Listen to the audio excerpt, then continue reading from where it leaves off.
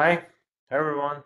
Welcome to the 11th talk of the 2024 Invited Seminar Series organized by IEEE Computer Society San Diego chapter.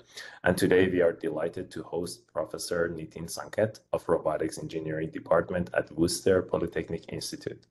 This talk is co-hosted by IEEE Robotics and Automation Society chapter San Diego section, IEEE Consumer Technology Society San Diego chapter, IEEE Aerospace and Electronics Society San Diego chapter, IEEE Computer Society chapters of Pikes Peak, Santa Clara Valley, and San Antonio sections. And as always, we have the Open Research Institute Incorporation as our media partner for the entire series. Most of our talks are recorded and will be uploaded to our YouTube channel maintained by ORI and for later viewing. With that, I would like to introduce our today's speaker.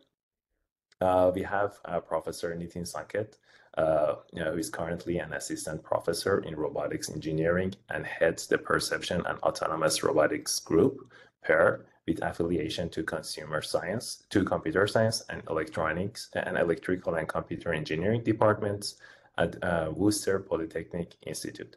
He received his master's in robotics from the University of Pennsylvania, Grasp Lab, where he worked with Professor Kostas Danilidis on developing a benchmark for indoor-outdoor visual inertial odometry systems.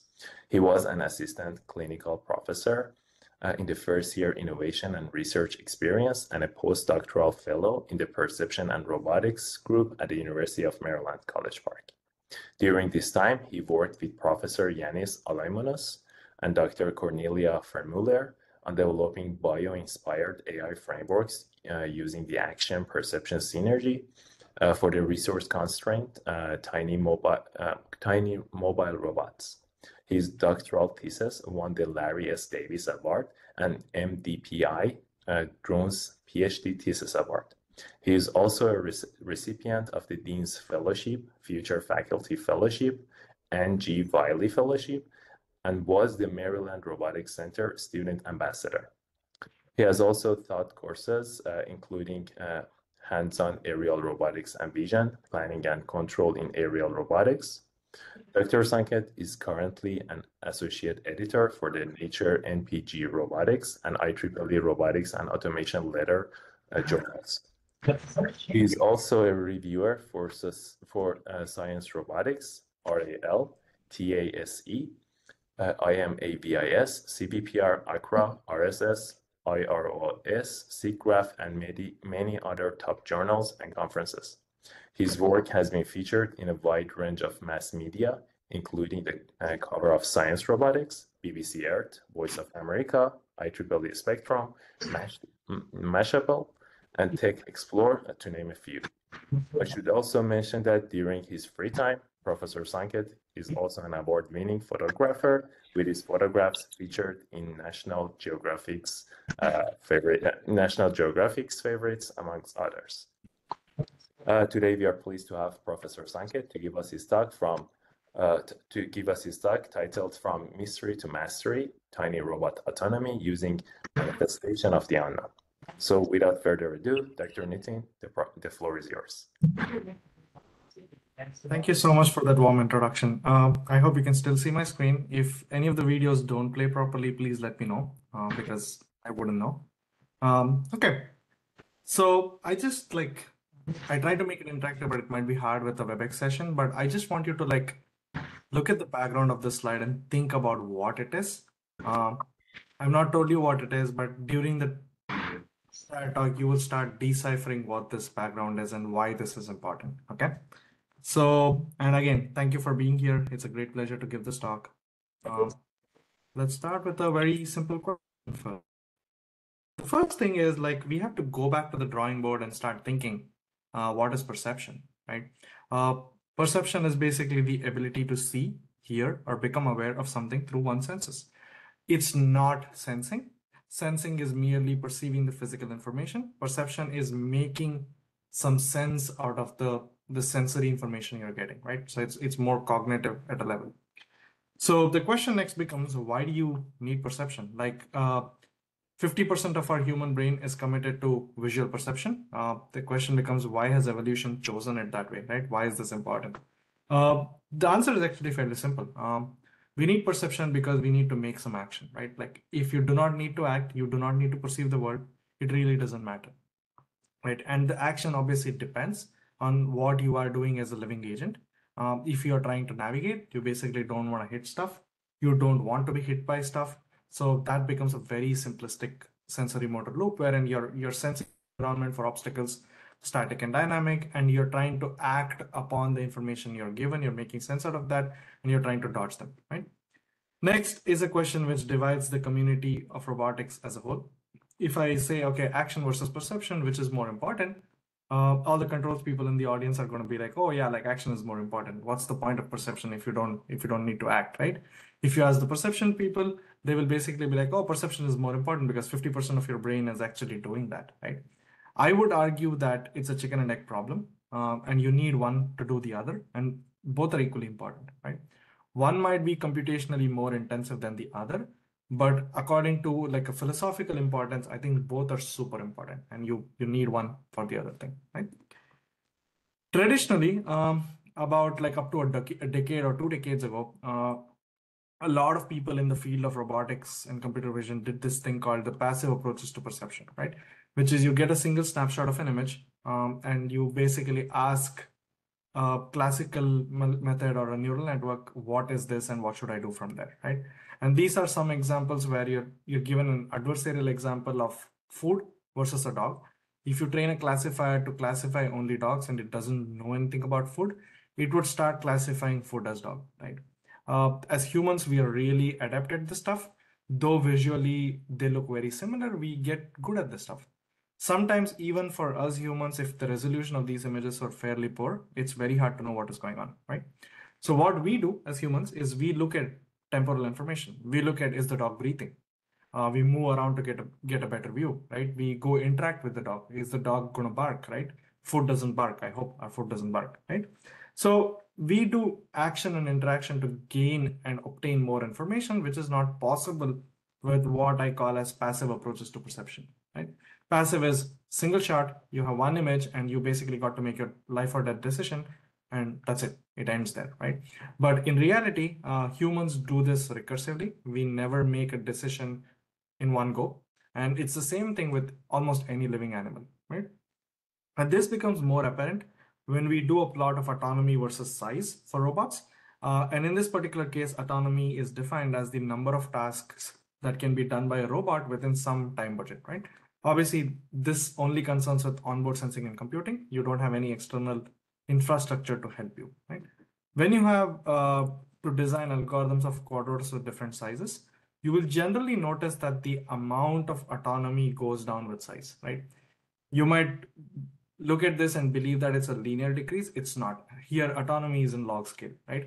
The number of tasks you can accomplish with a bigger robot is exponentially more than that with a smaller robot as of today, right? So in other words, smaller robots are safer because they are tiny, and there's less inertia to hit stuff, and the propellers are safer, but they're more agile because the moment of inertia is small. But they're quote unquote unintelligent because the number of autonomy skills they can achieve is much smaller, right? On the other hand, bigger robots have a lot of sensors. They have a lot more compute. They are dangerous because like the propellers are huge. They're like flying meat grinders, as I would like to call them. They're bulky because they're physically heavy, but they're smarter in quotes, right? Smarter here refers to the fact that you can do more autonomous tasks with that robot, right? So this is all great. As you have like a smaller robot, you need to have a different philosophy than the bigger robots. In the bigger robots, passive kind of information is good enough, like we saw before.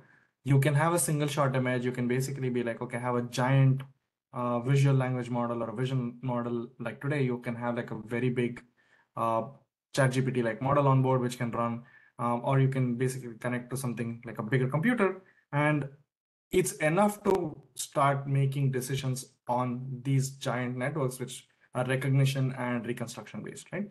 But when you have a robot which is smaller, you actually don't have that much compute. One, you don't have good quality sensors. And you can't even like do any of the stuff which bigger robots do, right? Like it's physically not even feasible. So in other words, size indeed does matter when it comes to robots and their autonomy problems.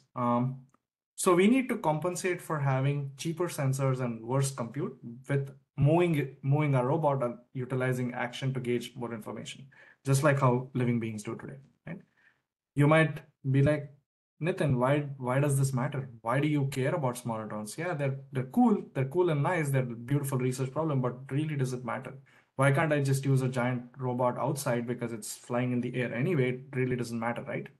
I would say no, because one is they're safer. If you're trying to rescue people, you're trying to put robots in cluttered spaces where safety becomes paramount. You don't want to hurt anybody or anything around you, right? Second thing is agility, where time is of an essence. Agility does matter. You want to be able to like change your directions quickly, especially if you're in a dynamic environment like a forest fire or a disaster scenario like an earthquake where things are falling on you. You really want to be able to agilely navigate and like dodge dynamic obstacles, right? Obviously, smaller robots are amazing because they can fit through spaces which bigger robots just physically cannot. If you're trying to fly through rubble, this is super, super important because you want to find people who are maybe stuck under a rubble of a building or something like that, right? Moreover than that, it's like if you want to have a swarm of like, let's say 1,000 robots, where are we going to get a physical space to put 1,000 giant robots, right? Like that is physically not possible because in disaster zones, you don't have like really clean arena to like deploy 1,000 drones. Smaller drones will just require smaller area. So it might much be easier to deploy these things in the wild, right? And I also mentioned a point about like doing all the stuff on the robot itself, right? With onboard sensing and onboard autonomy. You might be like, why does it matter? 5G is here. 6G is going to be out in the near future. Why do we care about this stuff? We have so much bandwidth for this stuff, right? One is security. You do want to like uh, process onboard so that it's secure and you don't send out information about private information to the cloud, which can be tapped by people, which can be used for destructive purposes. And maybe people don't want drones taking picture of their houses, right? And it's not a good idea. So security is a paramount thing. And generally, when you try to deploy this in the wild conditions of like disaster, infrastructure is also fairly down, right? Like you have electrical grids which are down, and GPS might not be working because there's a lot of rubble which are blocking the GPS signals. So you have to be robust to infrastructure failures, right? And finally, you really want to be able to deploy this in the wild, right? When I say wild, you don't know what the conditions are. That's what wild here means, right?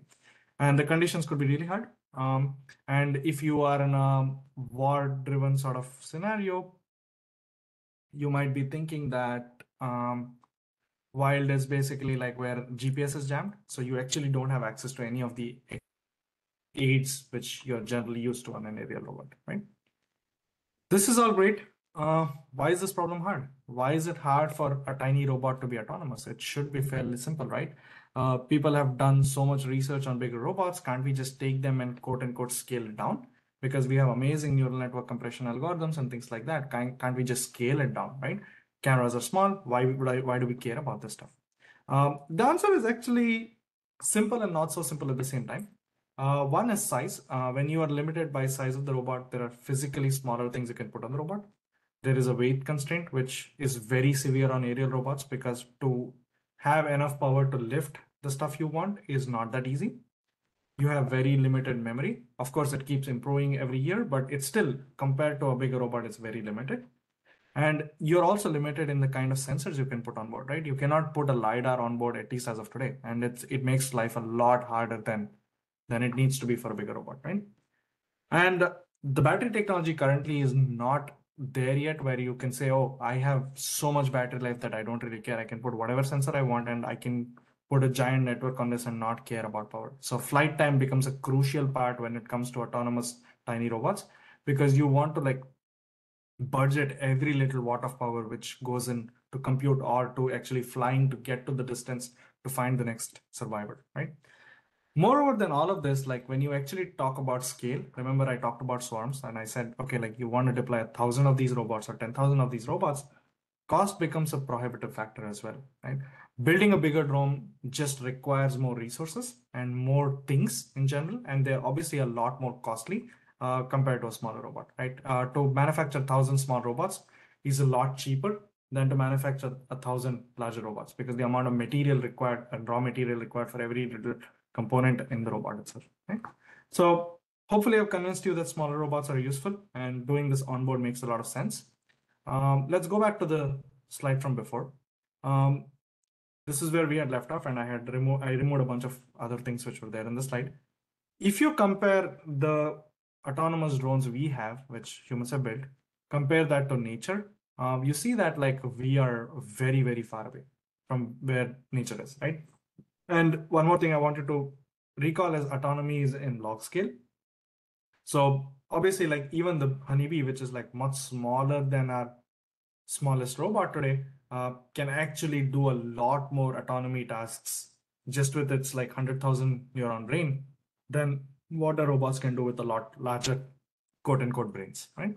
So let's look at a small video of how this actually makes a difference, right? Birds and insects are masters of flight. Birds solve the complex navigation task of flying through narrow gaps at high speeds with relative ease as they have adapted their eyes to sense at high speed. Right? Birds can do this really, really well. But life is not that simple when you're an insect. You do not have the good quality eyes or the computation power required. You need to wander around the gap and then servo towards it to go inside, right? You saw that the strategies used by a bird and a bee are very different, but they both accomplish the task of finding the gap and going through it, right? This brings me to the core essence of this entire talk, which is called the active approach to perception, which is, do you want to think like the bird or do you want to think like the bee? It depends, right? Both birds and bees have amazing things. They make it work, and they survive. They survive for millions of years. We are talking more towards the kind of algorithms a bee will do, because we want to go towards the minimalist solution, which is minimum in terms of sensors, minimum in terms of compute, and be able to achieve what is seemingly impossible today with the classical or how we think about robots today, right? With the classic perception, control, and planning frameworks. So let's go back to our plot from before. This is where we had, with our new, smarter, minimalist active drone design. The word active here means that we utilize the sense of that we can move, and we can move to get more information, like I was hinting to before, to actually gauge more information and to accomplish the task we set out to do, right? With this active drone design, over the years, we basically have increased the amount of autonomy. We are approaching what a honeybee can do today. And this is where the robot is, right? So we have a tiny palm-sized robot with about 1 billion neurons, which is greater than the number of neurons a sparrowhawk has. We are at the weight about 250 grams, which is again the weight of a sparrowhawk, a real bird, right? We are at the size of a hummingbird. So physically we have enough like mechanical structure to build something which is small, but capabilities, we are still smaller than that of a honeybee, I would say, right? We are getting there. We are still not at what a honeybee can actually achieve, right? And there's a lot of reasons for it, and we will sort of unravel these reasons as we go along in the talk. So comparing with the state of the art, on the smaller scale, you have like these small scale flyers like insect based, which are only to show that you can actually fly. They cannot do any compute. They don't even actually have onboard power, right? A little one step up, you can basically start using these specialized smartphone processors, put like one camera on it and actually maybe start doing very rudimentary tasks, right? You can get one more level higher where you can bring in a little more sensors. You can bring in a sonar, you can bring in a small one beam lidar to hold position. You can do a bunch of stuff, right? You can start increasing the size of the robot, and the amount of compute also starts going up, and you can obviously start doing a lot more autonomous tasks, right? And again, these are over the years. You'll see that there are products in the market which have mastered this engineering and the research skill, like the Skydio R1, which utilizes the concept of Activision to get information by movement, and also it utilizes the best advances in hardware and software to actually be able to achieve a lot higher amount of autonomy than what is possible classically, right? And obviously, as you go along on the right side here, you will see that there are robots with bigger, bulkier sensors and a lot more compute, which can do a lot more stuff, right? And the Skydio drone is fairly important. Remember that, because utilizing active vision concepts with classical infrastructure and like boosting everything you can do can actually give you a lot of performance boost, right? And where do we stand in this? Over the years, we have gone down in size and we have gone up in the autonomy level. I have left this till 2023 because you will see what happened in 2024 in a bit, right? The question is, how did we achieve this? Like, what's the philosophical idea here, right? So we call it parsimonious solution, which is being thrifty with what you have, but you want to actually do really cool stuff, right? So we said, okay, we have a bunch of navigational tasks which we want to achieve. Can we sort of like group them in an onion peel kind of way, wherein you need the one below it to achieve the next one, right? It's a hierarchy here. So, and that's what we did. And we found that this actually works really, really well. And this is closer to how actually living beings actually function, right? So the first one is stabilization. We want to like make sure that we are stable. Then we utilize that to know what is not moving like us, which is independently moving objects. So we segment them. We utilize the combination of these two to identify static and dynamic obstacles. So we do obstacle avoidance with that. Then we can basically maintain a vector to where we started from, which we call home. So we can home back. And then you can utilize all this and you can combine that with homing to go back to where you started, and we call it landing. Again, this is just one example. You can come up with your own different hierarchy of competences for different tasks. This is for the task of plant pollination. And this entire ring is one agent, right? And if I zoom out, you can expand this to multiple agents as well. You can bring in another agent, your friend, and you can start doing cooperative landing. And the cooperative landing could be basically for like recharging purposes. You can bring in more agents here, and you can start thinking about swarm pursuit and avoidance and so on and so forth, right? These are again very specific to plant pollination, but you can take this from a conceptual level to a lot of different tasks, right? So we came up with 4 different forms of activeness, which is 4 different ways you can get more information by moving. What I mean by moving here will become more clear in a second, right? First one, and just to recap that our robot is the size of a real hummingbird. This picture should sort of remind you of that, right? The first one is you physically move yourself, which is you have your robot. You command it to go left, right, up, down, back, front. You move yourself.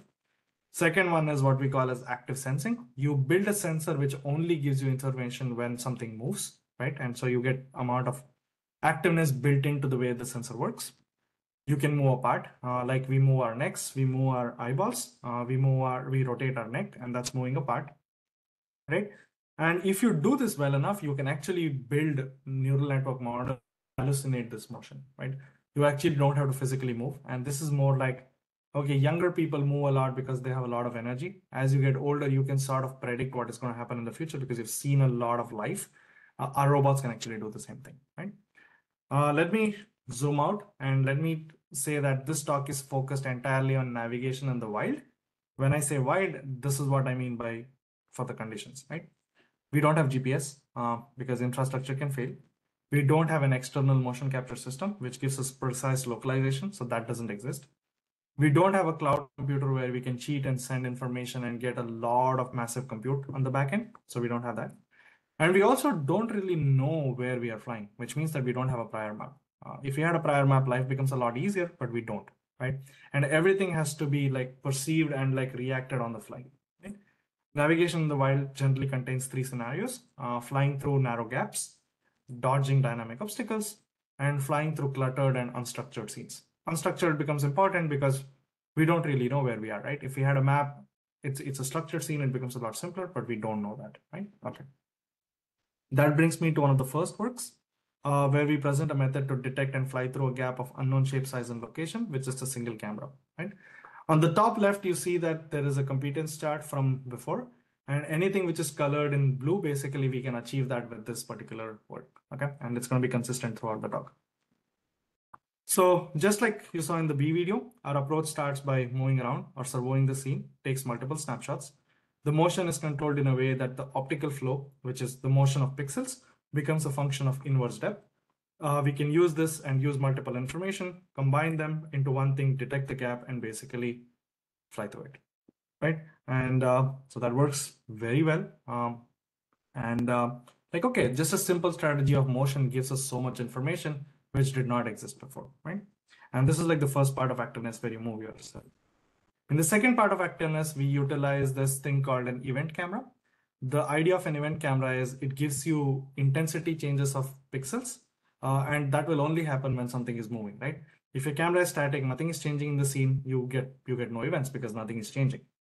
When something moves around in front of the camera or you move the camera around, you can basically get events back, right? And the most beautiful part about this event camera is that it's modeled after how our eyes work. Our eyes are actually very sensitive motion detectors. And that's why even in low light, we can actually see something move past very quickly, even if we cannot actually see color, right?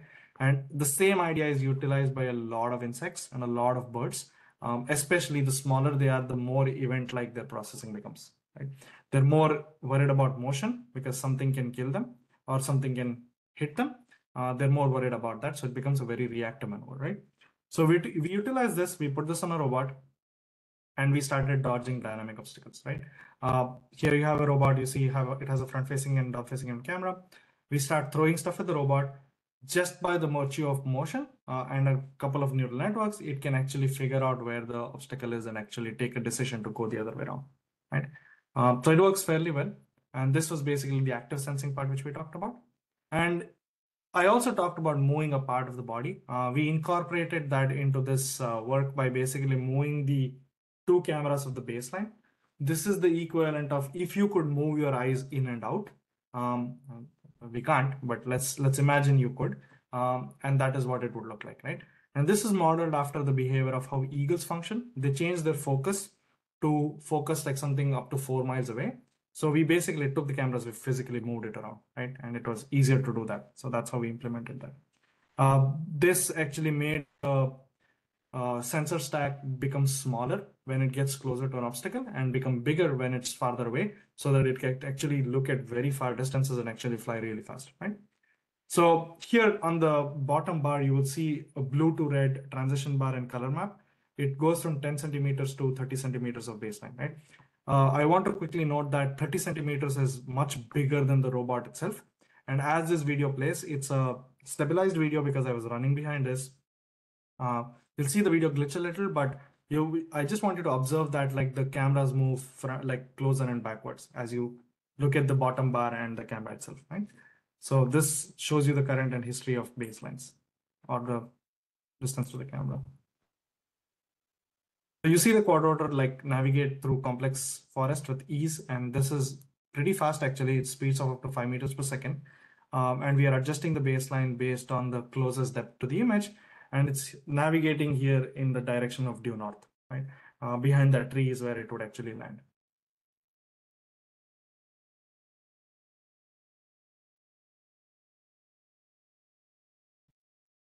And this works fairly well. It's a very simple strategy. And even with this simple strategy, we could actually achieve things which was not achieved at the scale before, right? So now taking a complete step back, for the last 25, 30 minutes, we have talked about 3 different things: flying through gaps of unknown shape and size by moving ourselves, dodging dynamic obstacles using this like active sensor called event camera.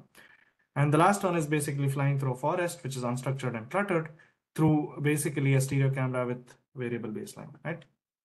There is some fundamental commonality in the way all these things are processed, right? Which is they use some representation of a motion field, which is invoked by some motion which you were a part of, right? So we can take this fundamental ideology and we can unify multiple problems together, right? And I call this minimal perception. And this idea is going to be essential in the work which we are talk about from now on, right? So we utilize this concept called optical flow, which I put it as a question that is this the ultimate motion representation? A lot of people in the field believe so. Optical flow is just basically if you have 2 images, if you draw vectors of where each pixel moved from image 1 to image 2, that's optical flow, right? And you can show this as a color-coded map. And if you take 2 frames from this video, and this is what the color-coded map looks like, right? The way you read this color-coded map is look at the color wheel on the bottom left. Basically, the center is basically 0, which is white.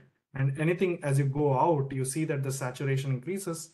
The saturation refers to the magnitude, and the hue refers to the direction itself, right? So similar colors and similar saturation means it's similar kind of movement. That's all I want you to remember from this slide, right?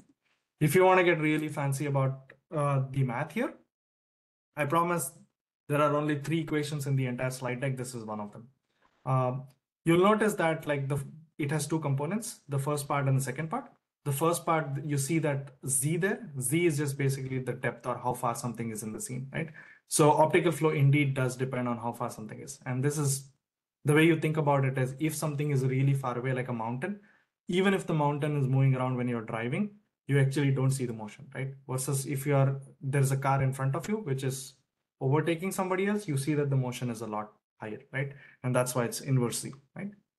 This P dot X, which is optical flow, assumes that the point can be seen in both the images, image 1 and image 2. For you to be able to match between 2 images, you should be able to see the point, right?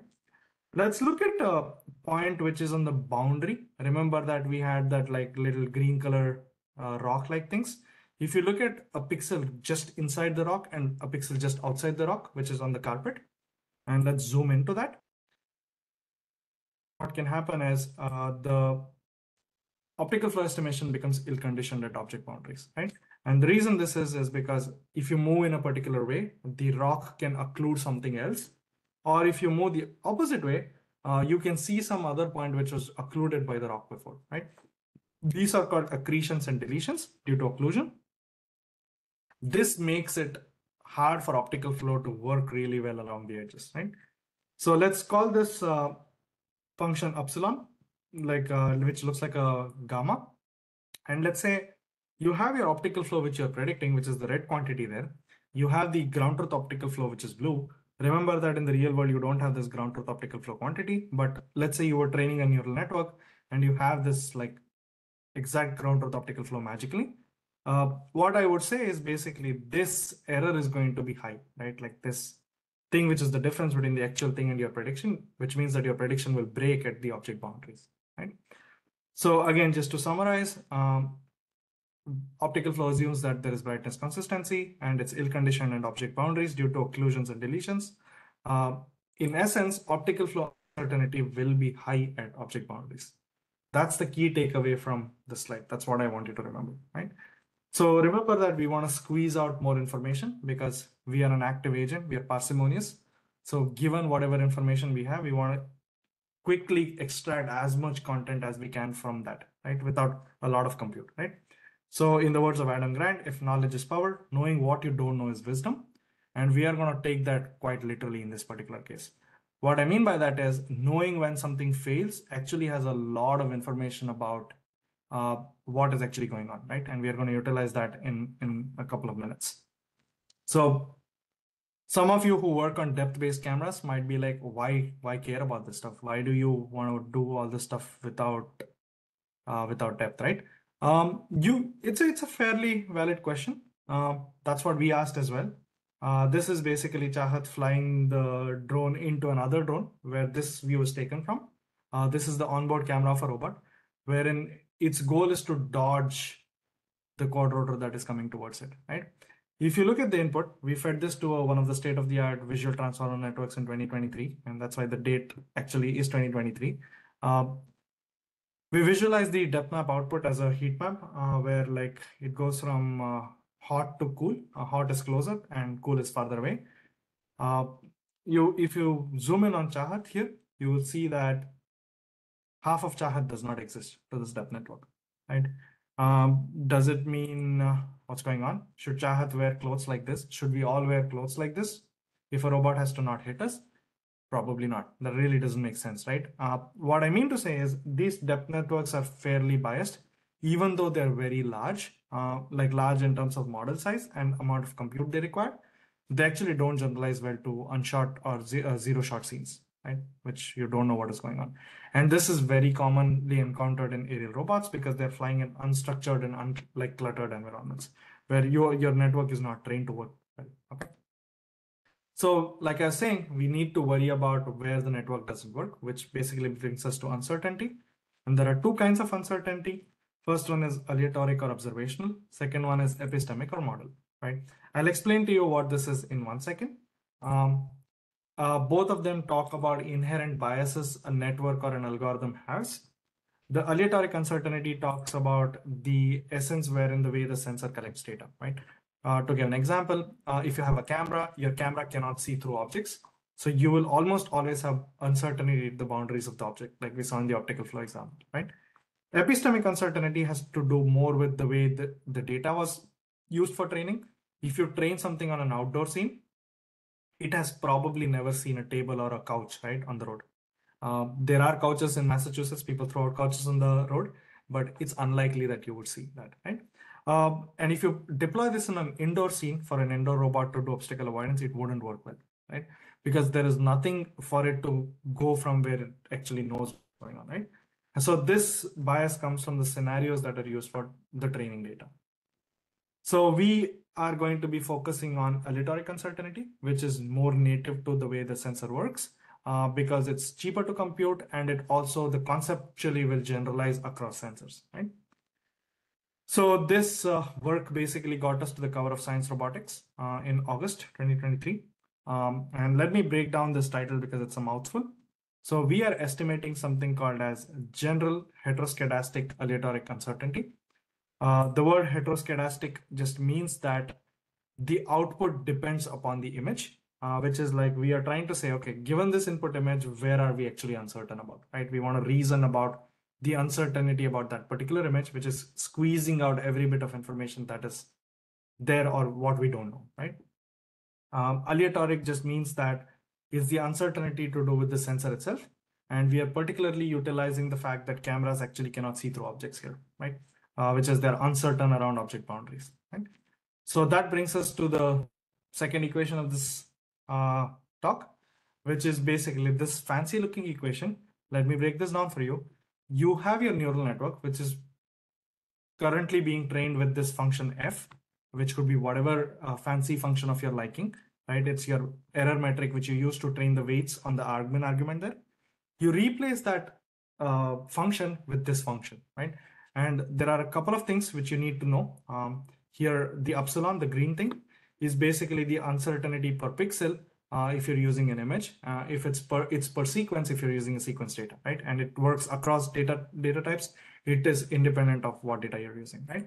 F is your error metric from before.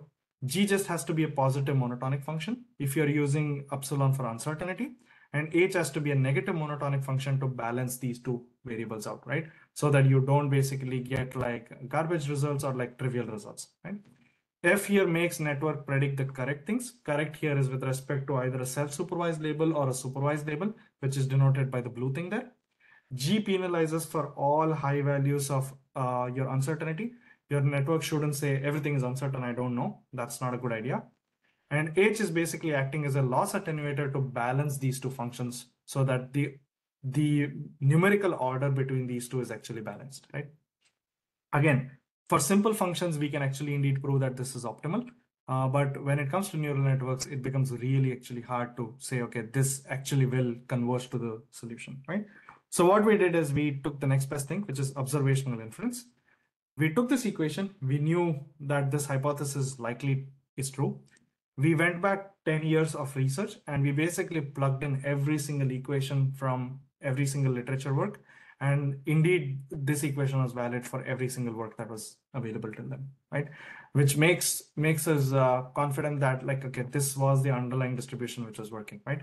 And on the bottom of the slide, I show that like for Gaussian and Laplacian, you can actually get back optimal estimates if you're using a simple linear model, right? And so you get back the actual optimal estimates, which has been used classically in control theory for a long time, right? In this paper, we focused on unconventional uses of uncertainty. What I mean by that is the conventional usage of uncertainty of a sensor is to use it for sensor fusion, like a Kalman filter. We said, obviously, we can do that. We don't want to focus on that. It's fairly simple of how to do that. We want to say, okay, like you have uncertainty. What else can you do with this uncertainty, right? That was the question we asked. So we focused on 4 different tasks. One was dodging dynamic obstacles. Then you have basically navigation on cluttered and unstructured scenes. Then you have flying through unknown shaped gaps, and then segmenting of a scene on the bottom right? I'll play a video in the next slide. Hopefully it works. It's a 50-50% chance of it working. Let's see. So in this particular case, you see that like we are going to throw obstacles at the robot. Yeah, the video is scrambled. And like I said, 50-50% chance of working, right? So at least half of the video is working, I hope. And here you would have seen that the robot would basically like dodge static obstacles. Video. And we are basically utilizing this uncertainty of optical flow to get where there is free space with motion. There is a beautiful looking video on the link, which I will show next. You can go watch that. It's a much higher quality video anyway. But you sort of have to take my word and believe that, okay, this works, right? Okay, and obviously, let's pretend that you saw this video and it worked. You're convinced that this works well, and you want to play around. This is open source on this link. You can actually download this network. You can play with it. You can put your own images through and see what the uncertainty gives you. And you'll be surprised for how well it works, right? And again, remember that this network is fairly small. It can run onboard a robot at about 8 hertz. So it's fairly small, right? So I'll show you more image examples here because the video was like a little weird. So for dodging dynamic obstacles, this is Chahat throwing basically a toy airplane at the robot. We saw that like even with the depth camera, it's really hard to know because there is motion involved. Even with these like fancy depth networks, it's a blurry mess, right? Like you don't see that. With methods which actually work with occlusions and like things like uncertainty, like the occlusion mask or our paper Agya, it actually works really well. Which means to show that like you don't really have to worry about estimating depth. All you need to know is that there's something weird going on here and I just don't want to hit it, right? And that's similar to how we as humans function. If somebody throws something at you, you're not sitting there and thinking how far it is or what it is. You just want to get away from that, right? And this is more closer to that philosophy. Another serendipitous thing that happened is when we were experimenting with simulated forests to get data for our paper, we noticed that actually in the back slide, like the path length is actually fairly comparable to the other like depth-based methods, and it works fairly well. The other fun thing which happened was like if you look at the branches, you will see that the depth networks basically omit that out because most of these depth networks don't work well in object boundaries where there are thin structures. But our network, even despite not being explicitly trained for it, actually works really well because it cares about occlusions, right? Even a thin branch actually gives you very good occlusion interference. So we actually found that like things like this can be really useful to avoid like power lines, which are actually really hard to detect. And this was serendipitous because we never intended it for to work that way, right? To give you perspective of how small our network is, the Intel Midas here is 83.1 million parameters. It's about 1.34 gigabytes of a model size. Our paper is 2.7 million parameters and it's just 10 megabytes, right? And again, like flying through unknown shape gaps, the same thing works well. And you'll see that like compared to like depth-based methods, which are fairly biased, so they cannot detect these weird looking object shapes, our method actually works very well, right? As you get like rectangular structures, the bigger model Midas on the bottom here works fairly well, but the other things don't, right?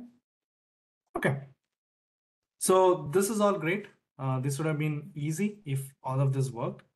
The problem is, remember I told you that it only works at about 8 hertz on a big chunky Orin Nano computer. So it's pretty compute intensive. But we want to deploy this on robots which are even smaller, right?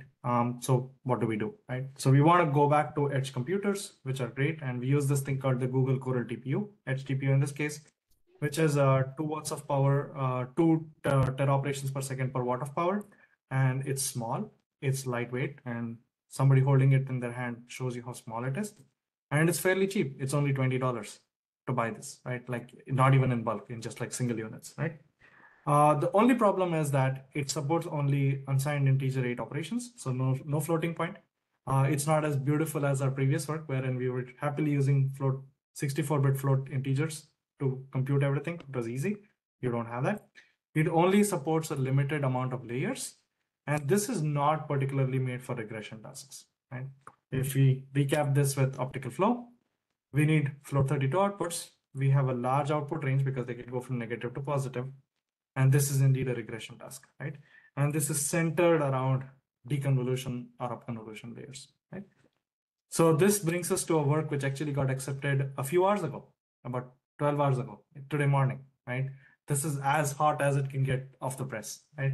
On the top left, if you see that I put a little plus there, which means to show that you can actually do all of this stuff with this work, but much faster. Right? And that's what plus plus here means, or much better in this particular case. We could basically achieve 100 frames per second using just 1 watt of power of dense optical flow on a tiny, tiny robot, right? You might have a sense of scale of the robot on this image. This robot is what you saw before. It's about 120 millimeters across. So it's the size of the palm of my hand, right? So it's fairly small. So there are 2 secrets in this paper, which I will unravel in 2 slides. The first one is to speed.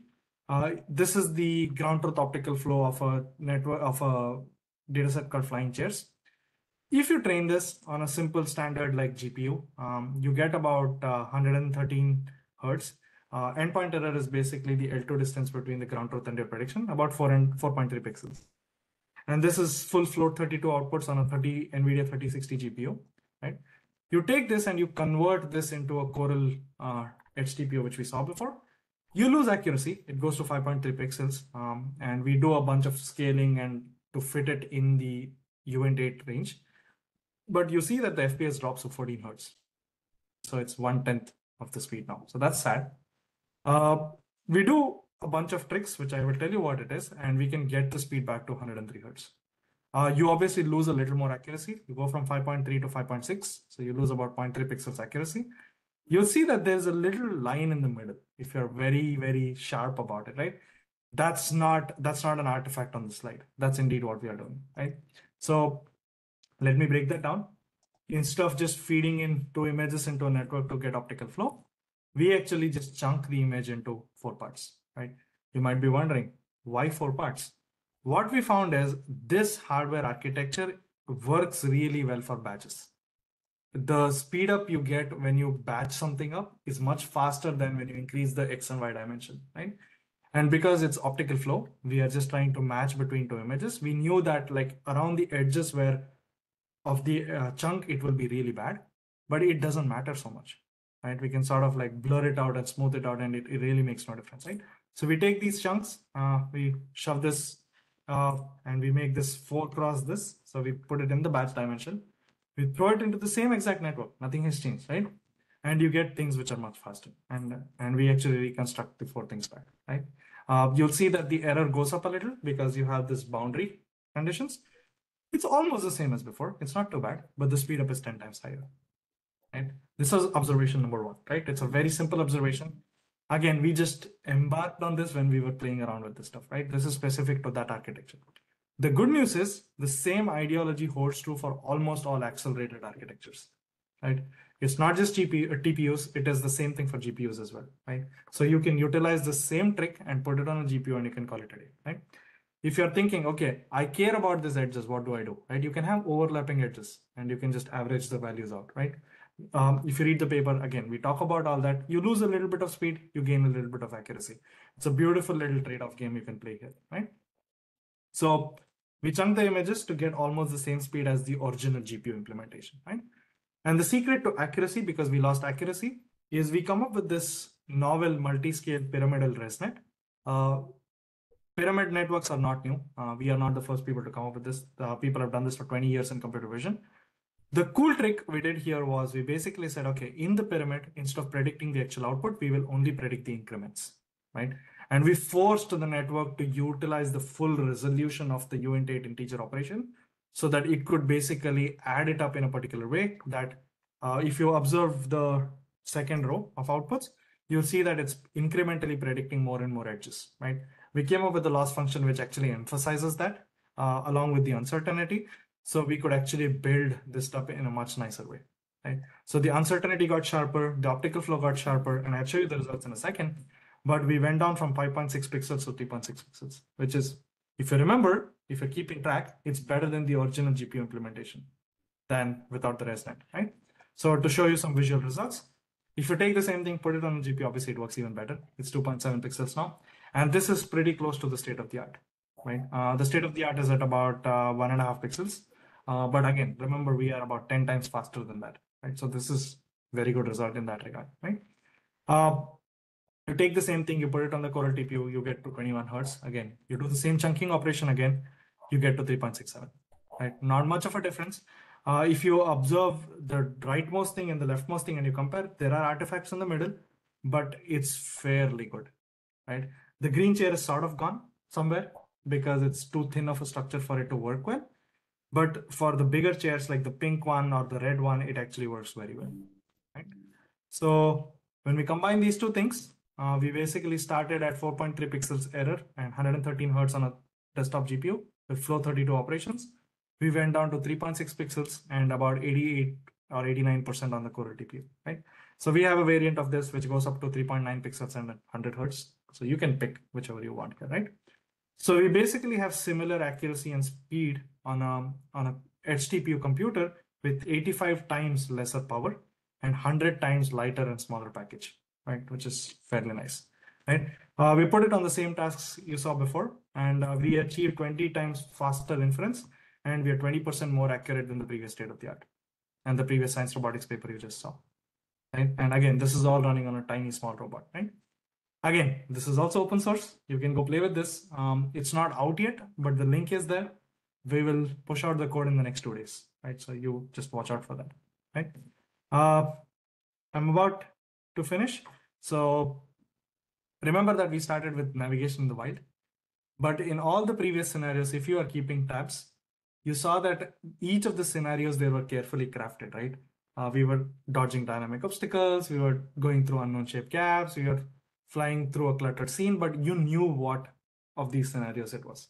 In real world, you never know that. If you're trying to deploy a robot in the wild, you actually will never prior know which one of these stuff you're going to encounter, right?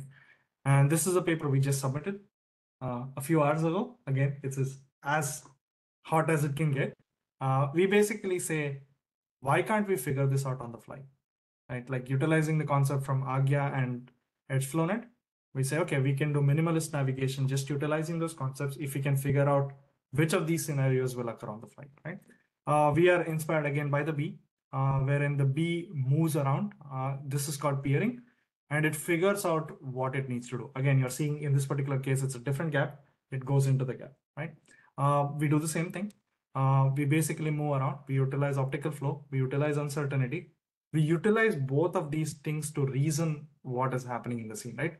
On the top right here, you will see the inference of what the robot thinks is actually happening. Remember that the robot doesn't have any knowledge of the prior ordering, or it does not know what, it knows that there are 3 scenarios it can encounter because in the world, there are only 3 scenarios which come into navigation. It does not know which of these are present. It does not know the ordering or the location of these things, right? Remember that. The top right is basically a prediction of the robot itself.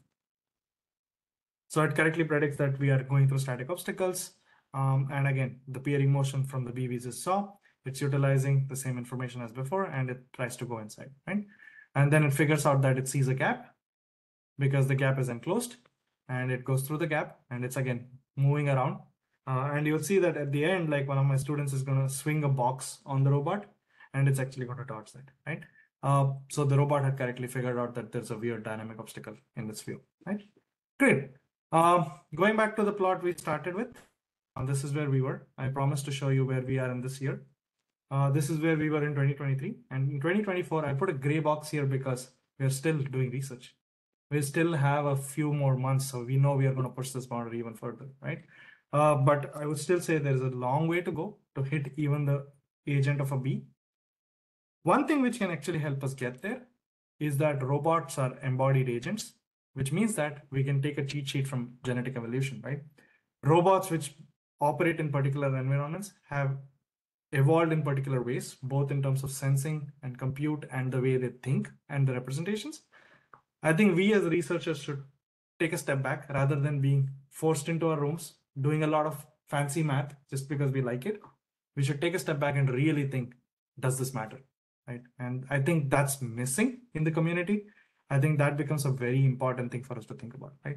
And there's a lot of talk about embodied AI, wherein you really want to think about AI that goes on a robot with the knowledge of its own self and embodiment. And I think that is a very important direction, right?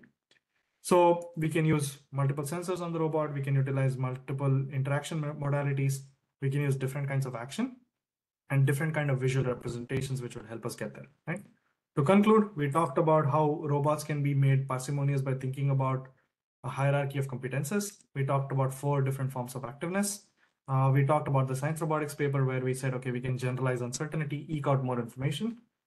And then we saw that like we could basically utilize all this information to navigate in the wild, actually without knowing any prior knowledge of what kind of obstacles you will encounter. And we saw how we can actually deploy this on a tiny robot by accelerating this entire thing, right? For people who are, again, these are all the publications and like they're linked in the slides. You can click on them. Thanks to all the sponsors. Again, this is all work done by my students. I'm super proud of all of them. I have just helped them, but it's all their work. And again, like all the previous works you saw is in a collaboration with a lot of people across the world. And on the bottom row, they all started as students. When I was a student, they've all become professors or doctors at this point, which is great. And I have the conclusion slide as well here if anybody has any questions. Wow. Thank you, Dr. Sanket. Super cool research. It's very great to see how it's being deployed in reality. And also congratulations for the accepted paper and best of luck to your new submission. Thank you so much. So first, let's see if we do have any questions from our audience. If you have any questions, please unmute yourself.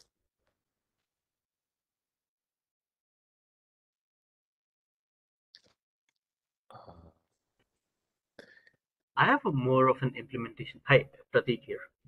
I have a more of an implementation-based question. So if you can go back to the slide where you have results for the tree branch between Midas and your paper. Give me one second. Sure. You said the tree branch thing, right? Right. This should be it, right? Is this the one? Perfect. Yeah. What's the overarching logic that you're using? Because I see there's less uncertainty in the middle of the tree as well.